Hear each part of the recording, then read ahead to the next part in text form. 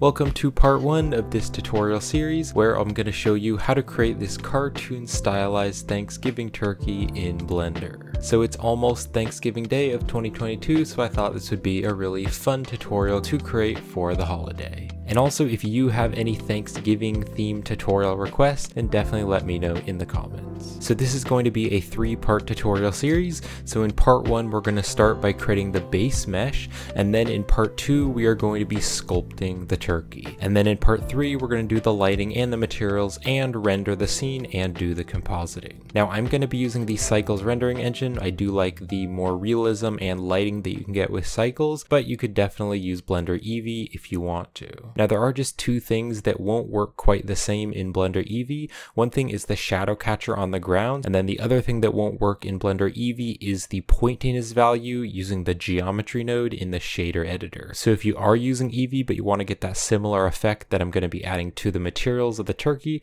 then you could use the ambient occlusion node instead, or you could just use a single color instead. Now also in this tutorial, I'm not going to be adding the pumpkins and the Thanksgiving words. If you want to add those in, you can totally do that later in your own time, but if you'd like to learn how to create the pumpkins that I've added to this final render here, then I have a tutorial on how to create procedural pumpkins in Blender. You can check out that tutorial with the link in the description. Or if you'd like to help support me and this channel and purchase the pumpkin project files, then you can get that on my Gumroad and my Patreon with the links in the description. And on my Gumroad store and my Patreon page, you can also get the finished tutorial files for this Thanksgiving turkey 3D artwork. So I'll have the links to the project files in the description as well, and that's a great way to help support me and this channel. Now we are going to be doing sculpting in Blender to create the turkey. So if you're a complete beginner to sculpting in Blender, then you might want to check out my sculpting with Blender for beginners tutorial, but I will be going very slowly and showing you the entire process. And I'm also going to be using a drawing tablet for the sculpting, and I would definitely recommend using a drawing tablet if you're able to. And I'm going to be using my Huion screen drawing tablet, so it's a tablet that I can draw on the screen, but you definitely don't need something that fancy. Even if you can just use one of those little pad tablets, that will be much better than using a mouse. And I will have Amazon links in the video description to some tablets that I recommend, and those are affiliate links, so if you purchase something through those links, that will help me out, but with no extra cost to you. But if you don't have a drawing tablet or you're not able to get one, you can still just use a normal computer mouse for the sculpting, but I think it will be harder and the result may not be quite as good. Now in the last part of the tutorial series, when we do the lighting, I am going to be using this Phaser Forest 01. So this is a free HDRI from polyhaven.com, links in the description if you want to download it. And I'm downloading the 1K HDR version, and you can just download this. And in part 3 of the tutorial series, we'll be adding this in to help us get some nice lighting. Now if you want to see what buttons I'm pressing, I have my screencast keys right here in the corner so you can see what buttons I'm pressing. So I'm first going to press the A key to select everything, and then I'll press X, and let's click on delete. Always make sure you delete the default cube.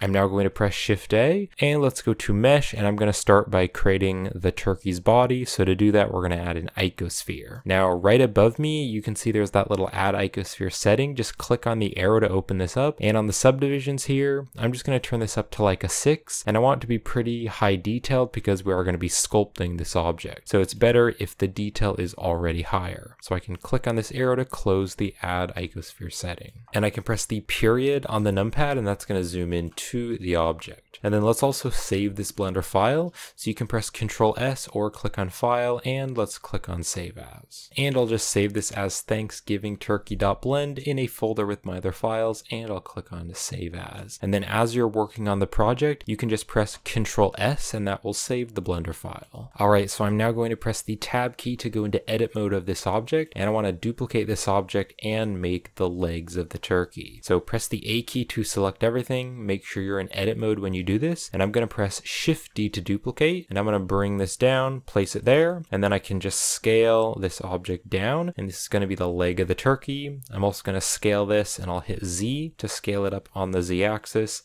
just bring it up like that. And then I can also bring this up. Let's press 1 on the numpad to go to front view, and I could scale this down a bit. Scale it down even more, and I'll just kind of stick it about there. And then I want to flatten the bottom, so what I'm going to do is just select a vertex there on the bottom, and then you can press the O key or click right here to turn on the proportional editing, and I can press G to grab, and then I can scroll with my mouse wheel, and I'm just going to make that smaller, and then just kind of place it right there. And then I'll press the O key to turn off the proportional editing, and I can press the Tab key to go back to object mode. Now you can see that this isn't actually mirrored over to the other side, but we're going to be using the symmetry option in the sculpt mode to actually mirror it over to the other side. Let's also press 3 on the numpad to go to side view, and you can see that the leg isn't actually kind of in the center.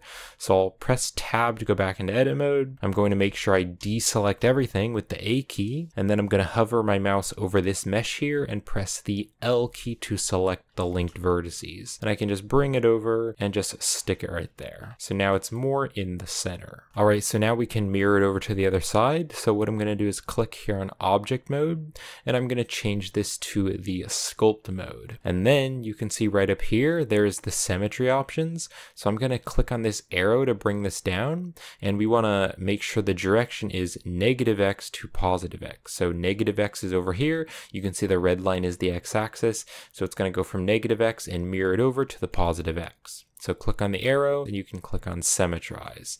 And so there we go. Now it's mirrored over to the other side. So let's click on sculpt mode and I can go back to object mode. Let's press Ctrl S to save the Blender file again. So I also want to make the wings, or the object for the wings. So I'm going to press Shift S. I'm going to move my mouse to cursor to world origin and let go. That'll just make sure the 3D cursor is in the very center. So I can now press Shift A, and I'm going to go down here to mesh, and I'm going to add another icosphere. And you can see the icosphere is added in the center because the 3D cursor was in the very center there. And we still have these subdivisions at 6. If you click right here to open up the add icosphere settings, you can see it's set to 6. So I will press the tab key to go to edit mode. I can bring it over on the x-axis, just move that over, and I can also scale this down on the x-axis. Bring it down like that. Let's hit 1 on the numpad, that's going to go to front view, and I can scale this down a bit more, and let's scale on the x-axis a little bit more just to kind of flatten it. And this is going to be the object for the turkey's wings. So just place it there, something like that. I think I want to bring it in a bit more. So I will press the 7 on the numpad to go to top view. I can bring it in a little bit, just stick it there.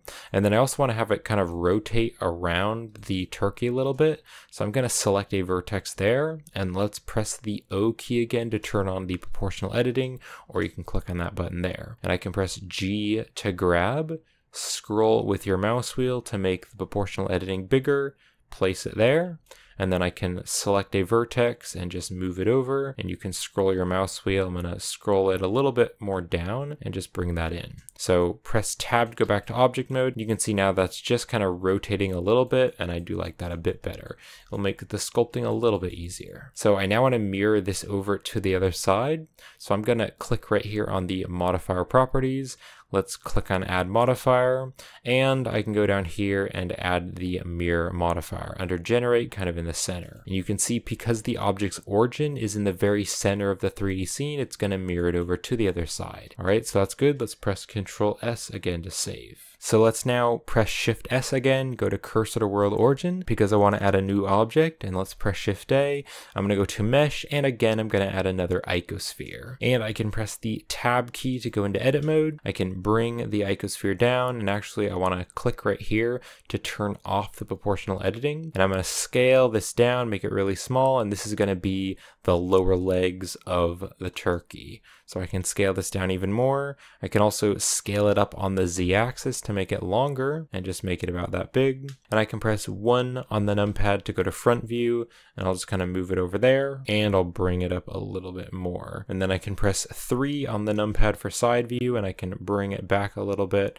and just stick it there. All right, so I can tab to go back to object mode, and I want to mirror it over to the other side. So let's click on add modifier and add the mirror modifier. And because we moved the object over in edit mode, the origin point is still in the center there, so it's going to mirror it over correctly on the x-axis. So I'll press the tab key again to go back into edit mode, and I want to press the A key to make sure I select everything, and I'll press period on the numpad to zoom into the selection. So I want to duplicate this object and I want to make the claws. So I'm going to press Shift D, that will duplicate it. I can just place it there, and then I want to hit R to rotate. We can hit X to rotate it on the X-axis, and I'm going to type in 90 and then enter. I could also scale this object down on the Z-axis to kind of flatten it, and then I will bring it down on the Z-axis. So we're just making the feet of the turkey. And I think I'll scale the whole thing up a little bit. So this is going to be like the back claw and the front claw. So I'm now going to press Shift D again to duplicate. Let's bring this over, and then I want to scale this on the Y-axis so it's not quite as thick. And then I'm going to rotate this, and I'll rotate it on the Z-axis, kind of rotate it to the side like that, and then I can push it into the other object. So this is going to be the other claw. I could even scale this down kind of on the X-axis to make it a bit thinner. Something like that. And then I can press Shift D again to duplicate it. We can rotate it on the Z-axis, and I'll just rotate that over, and we'll just stick it kind of about there. All right, press the tab key to go back to object mode. So let's now model the neck. So I'm going to press Shift S again, go to cursor to world origin, and I can press Shift A. Let's go to mesh, and I'm going to add a cylinder. And then I can press 3 on the numpad to go to side view, and let's go into edit mode again. And I will scale the object down, and I can move it up. And then I'm going to rotate it over to kind of fit it to the neck. Scale that down a bit, and let's like stick it right there. And then in the same objects edit mode, I'm going to press Shift A, and I'm going to go down here and add an icosphere. And I can press G to grab. Let's bring this up, and I'll scale it down, and we're just going to put this icosphere kind of right in here. So I'm just going to move it and scale it and kind of stick it there where the neck is. And then I want to press the A key to make sure I select the entire mesh, and I'll press Shift D again to duplicate, and I'm going to rotate this over, and we're going to make the kind of the second part of the neck. So maybe scale that up a little bit. I'll deselect everything with the A key, and then press the L key with my mouse hovered over this object to select the entire linked mesh, and I can press G to grab, kind of move that over there, just place it right there. All right, if I tab to go back to object mode, that neck is definitely too big. So in object mode, I'm gonna scale the entire object down, just make it a bit smaller because it's a little bit too big. I'll press 3 for side view, scale that down a bit more, so something like that is better. And I can also bring this object up, maybe scale it down a little bit more. That's a better size. All right, so let's add another object for the head. So I'll press Shift S, go to cursor to world origin. I can press Shift A, and I'm going to add another icosphere, and I can move this icosphere up. I'm going to scale it down a little bit and just like bring it down there. All right, just fit it on top of the neck. I can also scale it on the Z-axis to make it longer because I do want the head to be a little bit longer, and just kind of stick it right there. And then make sure this object is selected, and I'll press Shift D to duplicate it. Let's rotate it over sideways, and I can actually type in 90 to rotate it exactly over by 90 degrees. And then this is going to be the beak. So I want to scale this down on the Z-axis to make it a bit thinner, and then I can rotate it so it's kind of slanted down and move it over. So something like that is pretty good. Maybe make it a bit smaller. And then again, press Shift S. We're going to go to cursor to world origin just to make sure the 3D cursor is in the center. And I now want to make the eyes. So I'll press Shift A. And for the eyes, I want to use a UV sphere. So what I'm going to do is press G and then Z, just bring that up. And then before I move it aside, I'm going to press the tab key to go into edit mode. Then I can press G to grab and move it over. That way the 3D cursor is in the very center there. So I can click on add modifier on the modifier properties, and under generate I can add the mirror modifier, and that way the eyes will be mirrored over on the object's origin. I can also rotate the objects. Let's rotate it on the x-axis, and I'll type in 90 just to rotate that over by 90 degrees, and I'll also scale the whole thing down a little bit and just move it into the head. Scale it down a little bit. You can of course make whatever size you want. So if you want kind of a like a googly eyed turkey, you could make really big eyes, or you could make smaller eyes. I'm just gonna make kind of some cartoony eyes, so maybe about that big. We can of course move it around later if we want to. All right, press the tab key to go back to object mode. Let's press Ctrl S to save. So now we're going to be adding those little like red pieces of skin which kind of come down on the turkey. So again, press Shift S. We're going to go to Cursor to World Origin. I'll press Shift A, and for this I'm going to add a cube. And I can bring the cube up on the Z axis, and I can also bring the cube over on the Y axis. And let's scale it down a little bit. So I'll press Tab to go into edit mode. And I can scale the cube down even more. I'll press period on the numpad to zoom into the object, and I'm going to scale it down even more and also scale it down on the Z axis like that. And I can bring it down, and we're just going to kind of stick it right down here, kind of in the center of the eyes. And then I'm going to press tab to go back to object mode, and I will press Control 2. Control 2 is going to add the subdivision surface modifier. You can also just click on add modifier and add the subdivision surface. And then I'm going to use the object context menu and shade the object smooth. So I can now go back into edit mode with the tab key, and I think I'll scale this up a little bit more. And then I'm going to click right up here. You can also click on the 3 on the top of your keyboard. That's going to go to the face select mode, and I want to select this face.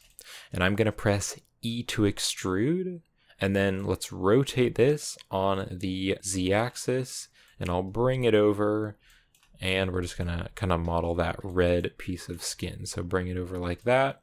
And then again, you can press the E key to extrude it, and let's rotate it over, kind of bring it down. Rotate it to the side, scale it down a little bit, E to extrude again, rotate this down. And of course, once we sculpt the beak shape, once the beak shape is more defined, we could just kind of model this again or change the shape of it a little bit to kind of fit the beak. I'll just extrude that out one more time, kind of rotate it down. And then you can click right back here to go to the vertex select mode, or you can press the 1 on the top of your keyboard. And I'm going to click and drag just to box select all those vertices, and also navigate over here and press B for the box select, click and drag and box select those vertices. I'm going to bring them in a little bit, so something like that. And then also, if you want to kind of give a bit more detail, you can press Control R. That will add a loop cut, and then I can left click and then right click so it's in the center, and I can bring that out and maybe rotate it over a little bit. So something like that. I'm just going to go back to object mode. That is pretty good for now, but we can kind of edit it later once we have the beak of the shape more defined. Let's press Control S again to save. And then I'm going to do a very similar thing for like the little red part on the bottom of the beak. So I'll press Shift C again to center the 3D cursor. I can press Shift A. Let's go to mesh, and I'm going to add another cube. Let's bring the cube over on the Y axis, and then also bring it up on the Z axis. And I'll scale the cube down so it's pretty small. And then again, let's press Control 2. Control 2 is the shortcut key to add a subdivision surface modifier. And then I can use the object context menu and shade the object smooth. And I can now bring it over. Let's bring it back on the Y axis. And I'm also going to bring it up on the Z axis.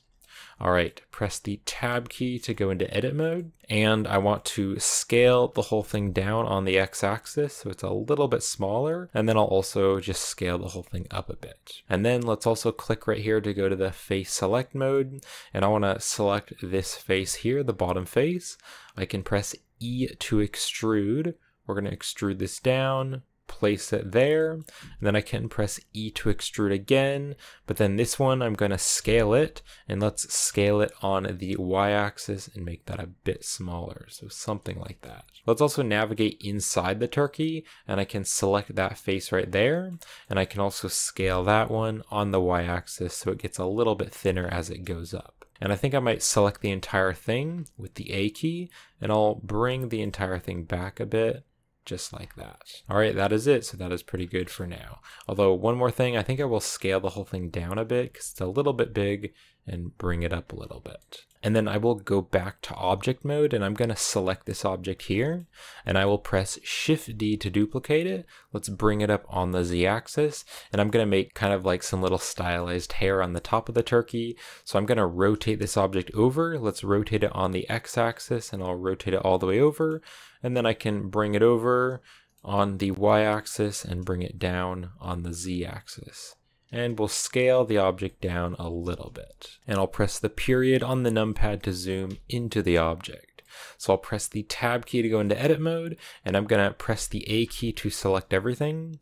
Let's also look on this on side view. So I'll press 3 on the numpad to go to side view, and I could maybe bring this up a bit. And then I'm going to press Shift D to duplicate. Let's rotate this over, something like that. And then I'm going to hold down the Z button and go into wireframe, and I can deselect everything, and I will click and drag just to box select those top vertices, and I'm going to rotate them and bring them over a bit. And then I want to make this kind of rotate more, so I will press Ctrl R to add a loop cut. I'm going to left click and right click so the loop cut stays there in the center, and I can press G to grab and bring this up a bit. Also, I can hold down the Alt key and select that loop of vertices right there, and I can scale it down a little bit and kind of bring it up a bit. All right, that's pretty good. So I'm going to hover my mouse over the object and press the L key to select the linked mesh. I'll press Shift D, that'll duplicate it, and then I want to basically invert it, so instead of it rotating this way, it's rotating the other way. So I'm going to press S to scale, and then I'm going to hit Y to scale it on the Y axis. Then I can type in -1 and enter so that it's rotated over. And then I can just kind of rotate it and scale it and kind of fit it to where I want. Also, I could box select some of these areas and just kind of rotate them just to kind of change the shape a little bit. So I'm just going to box select some of these vertices and kind of change the shape. And then also you can see that the normals have been flipped, and that's because we basically flipped this object inside out. So press the A key to select everything, and I can press Shift N to recalculate the normals. And I'll press the tab key to go back to object mode. So there we go, we now have some nice little stylized hair on the top of the turkey. So we are almost done with the base mesh of the turkey, but I still want to create the big tail on the back of the turkey.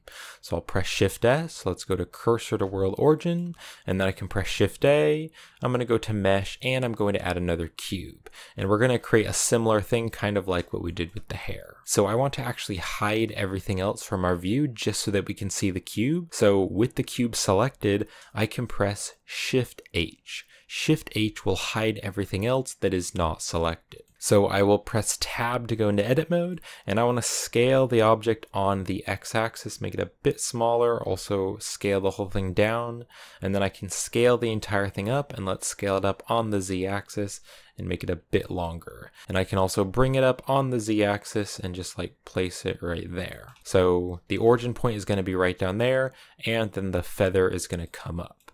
So I can now go right here to the face select mode, and I'm going to select this face, and I want to scale the entire thing up, scale the face up on the x-axis so it's a bit longer, and then I can also bring it down on the z-axis a bit. Then I can press E to extrude.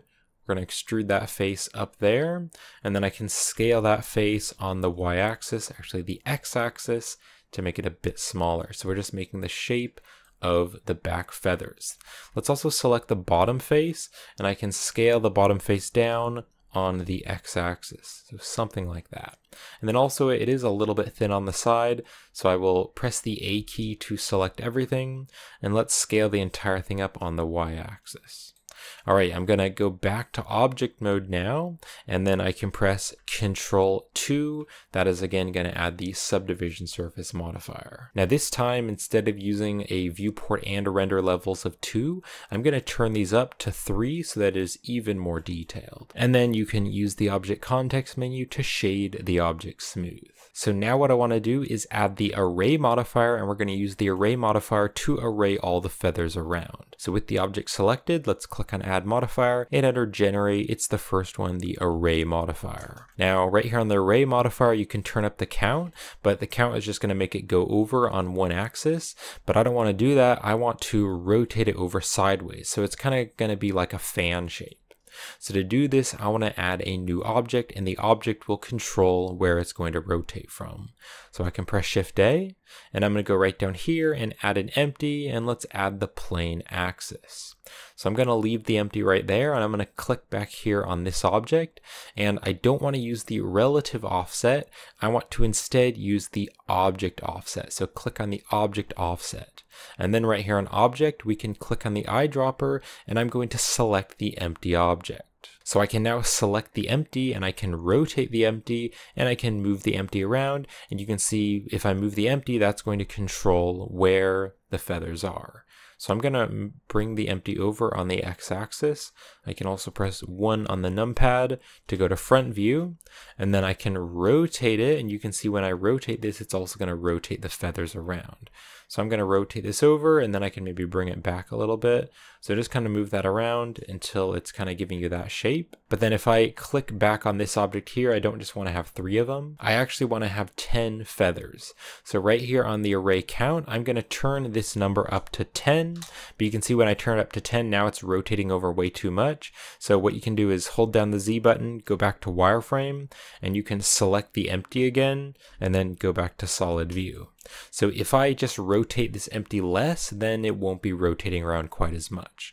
So I'm going to rotate the empty, and I'm going to rotate it back, and you can see if I rotate it to 0, they're basically going to be all on top of each other, but then if I rotate it more and more, they're going to be kind of fanning out. So I will just rotate that over to something like that. And don't worry about it being kind of cockeyed over here to the side. We will rotate that over later. I could also maybe bring the entire thing out a bit and kind of rotate it over. And then of course you can move the empty to kind of change where the center is. Alright, so once the tail is how you like, you can select both the empty and the object. So hold down the shift key and select both of them. And because they are both selected, you can now rotate them, and it's not actually going to distort the shape of those feathers. So I'm going to now rotate both objects over, and I'm going to bring them here into the center. And then I can move over here, and I'm going to bring them back a bit on the y-axis. So I can now press Alt-H. Alt-H is going to unhide everything. And again, I can just like box select both of these objects, and I can scale them, and I can move them over and kind of stick them on the back of the turkey. So I'll press 3 on the numpad to go to side view. And I'm going to zoom in here, and I can just rotate this over so that the tail is kind of rotated back. And I'll also scale the object down a little bit more, kind of rotate that back, and then I want to stick it inside the back of the turkey, so I will bring it forward on the y-axis, just kind of stick it right there. So something like that is pretty good. And make sure it looks good from front view. That's very important, especially for the final render. It should look pretty good from the front view. I think I might scale the whole thing up just a little. And then I think I actually want the rotation to be a little bit bigger, so you can go back here and you can select the empty object, and then what you can do is hit R to rotate, and then if you hit the Y key once, that is going to rotate it on the global Y, but if you hit the Y key again, that's going to rotate it on the local Y, so the Y axis of the actual empty. So I can rotate that over a bit farther, something like that. And then I can hold down the shift key and select both objects. And let's rotate that back a little bit so it's more straight. Alright, so that is it. There's the base mesh for the turkey. So I'll just press Ctrl S again to save, and this is going to finish it up for part 1 of the tutorial series. So I hope you've been enjoying this so far, and thank you for watching. And I'll be uploading part 2 soon after this part, so when part 2 is released, it'll be right up there on the end screen and also the link in the video description. And in part 2, we are going to be doing all of the sculpting for the turkey. So again, thank you for watching, happy Thanksgiving, and I will see you in the next part.